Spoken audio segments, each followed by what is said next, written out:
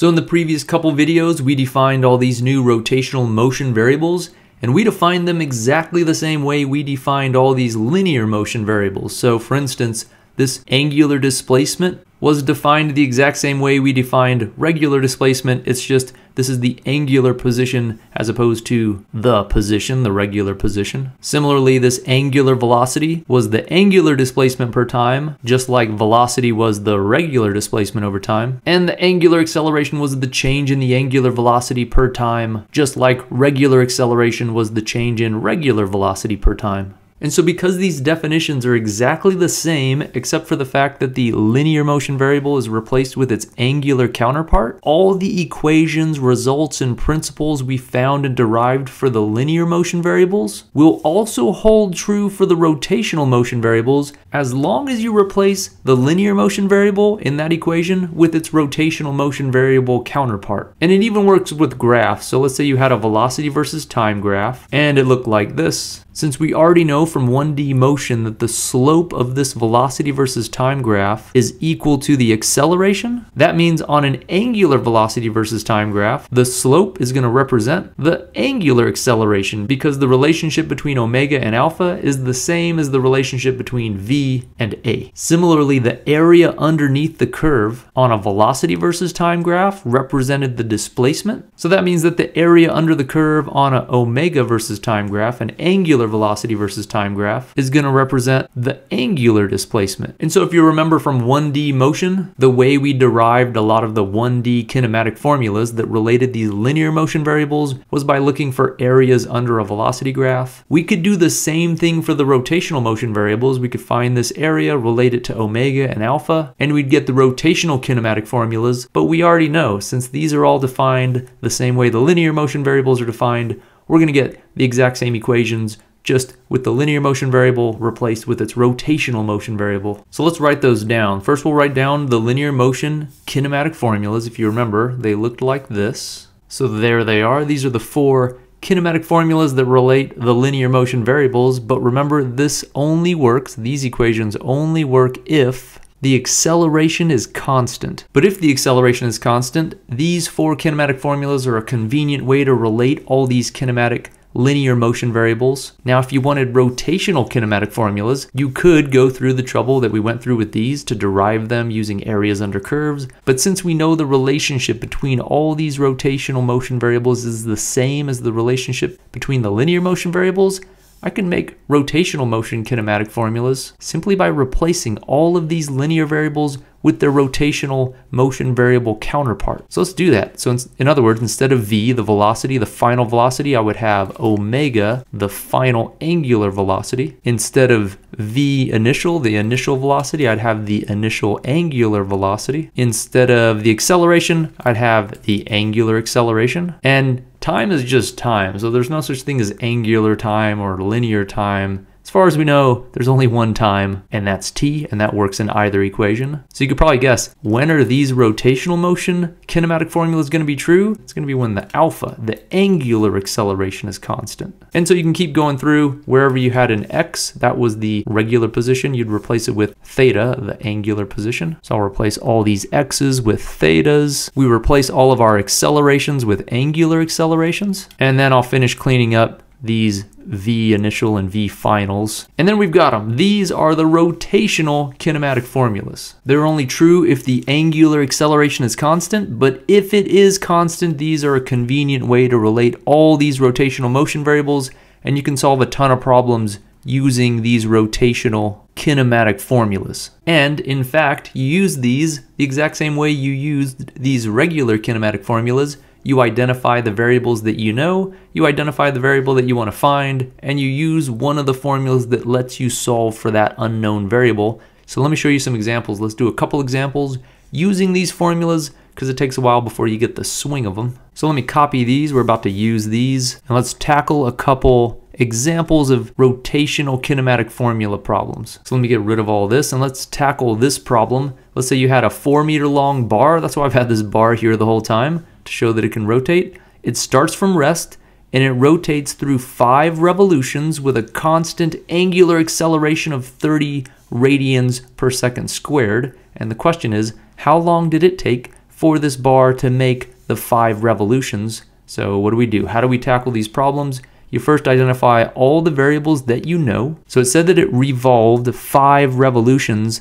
That's the amount of angle that it's gone through, but it's in weird units. This is in units of revolutions. So we know what the delta theta is, 5 revolutions, but we want our delta theta always to be in radians, because look at our acceleration was given in radians per second squared. You've got to make sure you compare apples to apples. I can't have revolutions for delta theta and radians for acceleration. You've got to pick one unit to go with, and the unit we typically go with is radians. So how many radians would 5 revolutions be? 1 revolution is 2 pi radians, because 1 time around the entire circle is 2 pi radians. So that means 5 revolutions would be 5 times 2 pi radians, which gives us 10 pi radians. So we've got our angular displacement. What else do we know? It tells us this 30 radians per second squared. That is the angular acceleration. So we know that alpha is 30 radians per second squared. You can write the radian, you can leave it off. Sometimes people write the radian, sometimes they leave it blank. So you could write 1 over second squared if you wanted to. That's why I left this blank over here, but we could write radians if we wanted to. And should this alpha be positive or negative?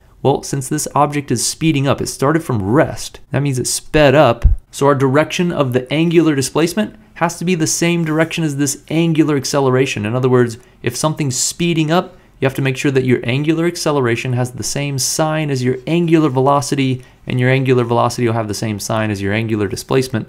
So since we called this positive 10 pi radians, and the object sped up, we're going to call this positive 30 radians per second squared. If this bar would have slowed down, we'd have had to make sure that this alpha has the opposite sign as our angular velocity. But that's only 2 rotational kinematic variables. You always need 3 in order to solve for a 4th. So what's our 3rd rotational kinematic variable? It's this, that it says the object started from rest. So this is code. This is code word for omega initial is 0.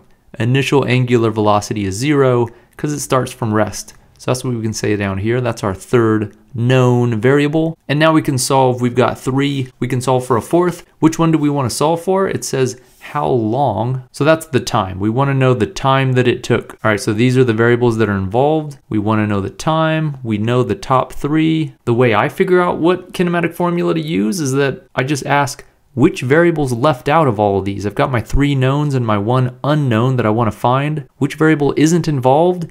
And it's omega final. So omega final is not involved here at all. So I'm going to use the rotational kinematic formula that does not involve omega final. I'll put these over here. So I'll look through them. First one's got omega final.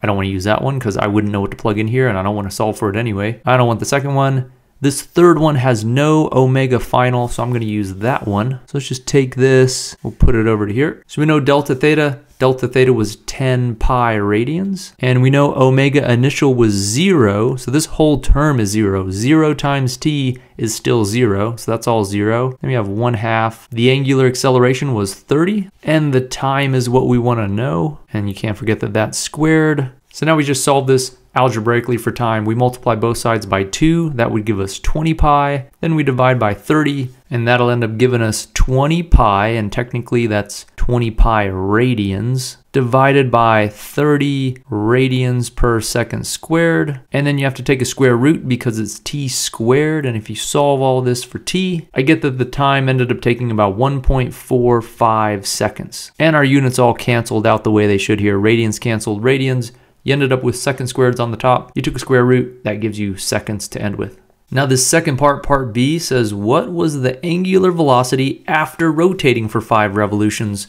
So now there's a couple ways we could solve this. Because we solved for the time, we know every variable except for the final angular velocity. So I could use any of these now. To me, this first one's the simplest. There's no squares involved. There's not even a ratio or anything. So let's use this. We can say that omega final is going to equal omega initial, that was just 0, plus the angular acceleration was 30. And now that we know the time, we can say that this time was 1.45 seconds. And that gives me a final angular velocity of 43.5 radians per second. That's how fast this thing was revolving in a circle the moment it hit 5 revolutions. So that was one example. Let's do another one. Let's carry our kinematic formulas with us so we could use those. So we get rid of all that. Let's check this one out. It says this 4-meter long bar is going to start. This time it doesn't start from rest.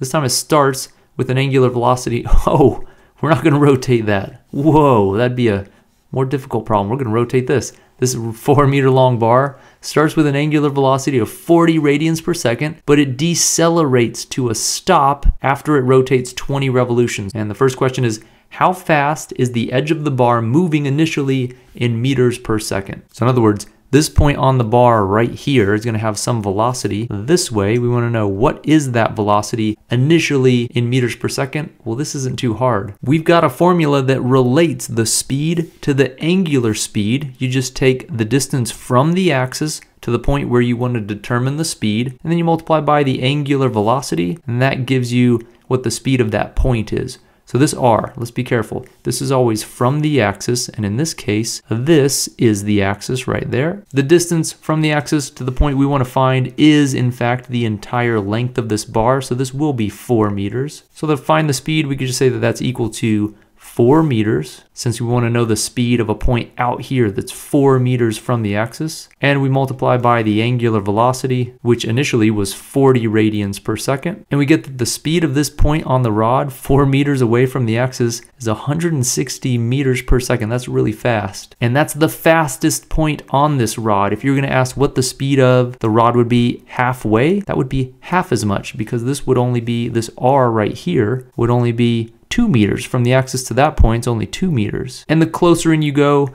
the smaller the r will be, the smaller the speed will be. So these are going to travel, these points on the rod down here don't travel very fast at all because their r is so small. All these points have the same angular velocity. They're all rotating with the same number of radians per second, but the actual distance of the circle they're traveling through is different, which makes all of their speeds different. So that answers part A. We've got how fast in meters per second. It was going 160 meters per second. And the next part asks, what was the angular acceleration of the bar? All right, this one we're going to have to actually use a kinematic formula for. We'll bring these back, put them over here. Again, the way you use these, you identify what you know. We know the initial angular velocity was 40. So this time we know omega initial, 40 radians per second. Said it revolved 20 revolutions.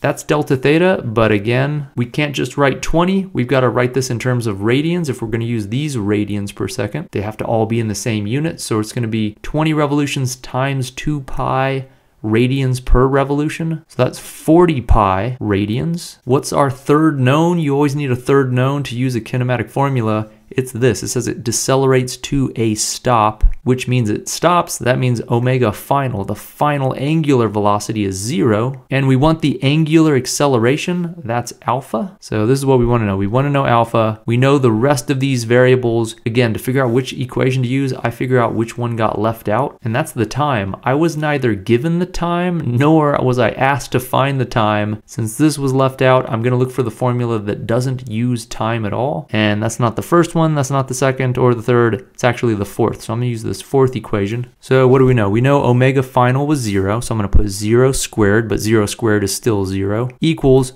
omega initial squared. That's 40 radians per second squared. And then it's going to be plus 2 times alpha. We don't know alpha, but that's what we want to find. So I'm going to leave that as a variable. And then delta theta, we know delta theta was 40 pi radians since it was 20 revolutions. And if you solve this algebraically for alpha, you move the 40 over to the other side, so you'll subtract it. You'll get a negative 40 radians per second squared. And then you got to divide by this 2, as well as the 40 pi radians, which gives me negative 6.37 radians per second squared. Why is it negative? Well, this thing slowed down to a stop. So this angular acceleration has got to have the opposite sign to the initial angular velocity. We called this positive 40. That means our alpha is going to be negative. So recapping, these are the rotational kinematic formulas that relate the rotational kinematic variables. They're only true if the angular acceleration is constant, but when it's constant, you can identify the 3 known variables and the 1 unknown that you're trying to find, and then use the variable that got left out of the mix to identify